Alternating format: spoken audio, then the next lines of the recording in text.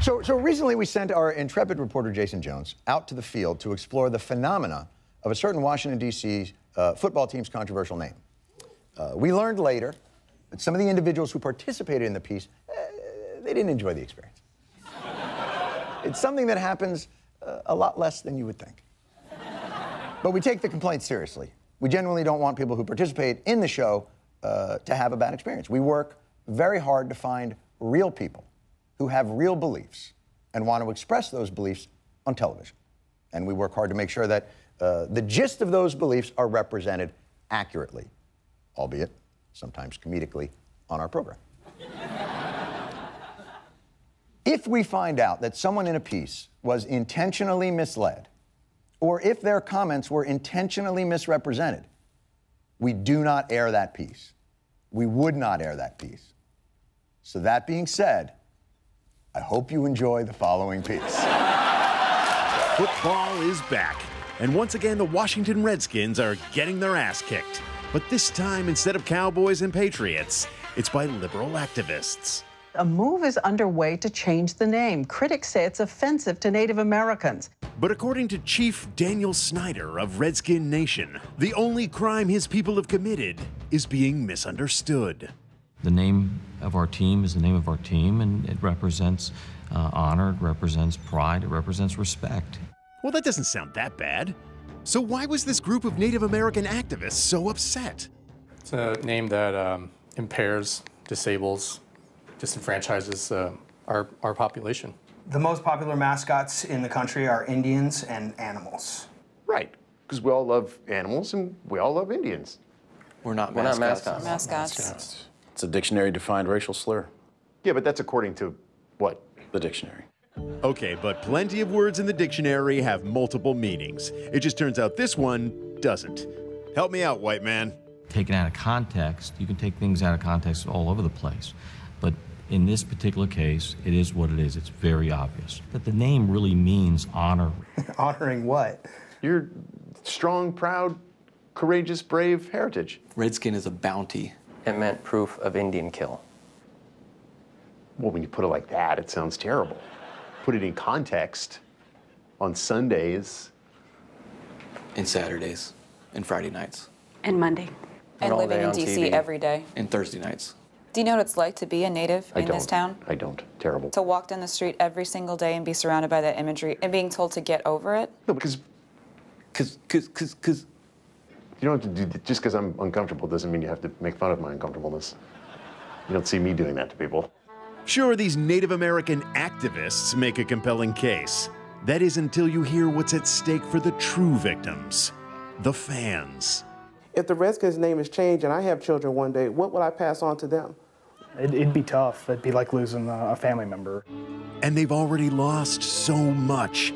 58 starting quarterbacks, 28 head coaches, 12 uniforms with 10 logos, playing in 5 stadiums in 2 cities, and they even changed their name once before. So forgive them for clinging to what few traditions remain. The warpath, sing it. Right for old DC. Now I have an older computer. I've pulled it up on Netscape. But it seems like you didn't say the word scalp 'em. You didn't say. It also says wampum, too. Oh, so the song changed. Obviously, that was changed for sensitivity reasons. And the team's sensitivity has paid off. I mean, right here on the homepage of the website Daniel Snyder paid for, it says that in 2004, a poll found that 90% of Native Americans did not find the name offensive.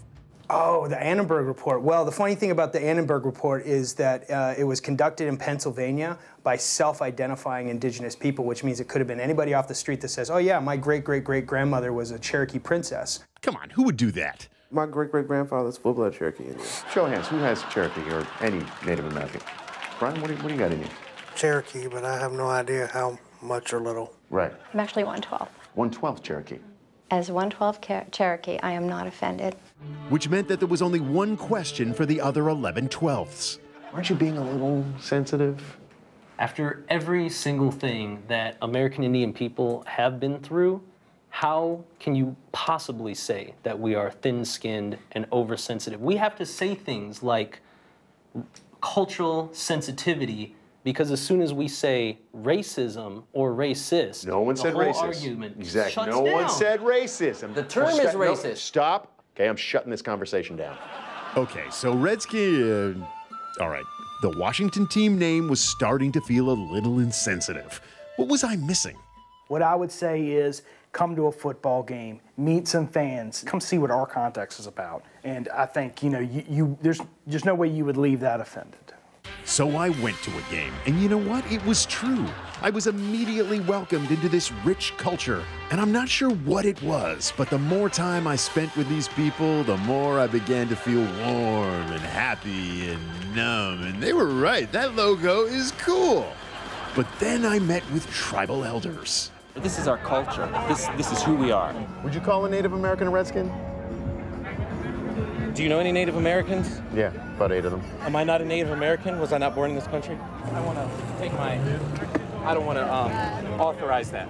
That's right. This was a culture so proud they didn't even want their faces on TV, even after they had signed our release forms. I went to a game. Let me ask you, if you brought a Native American, wouldn't they be a little upset? I think sometimes the conversation that's happening right now is that we need to be sitting down talking to the people that actually are offended. And a little later, we did just that.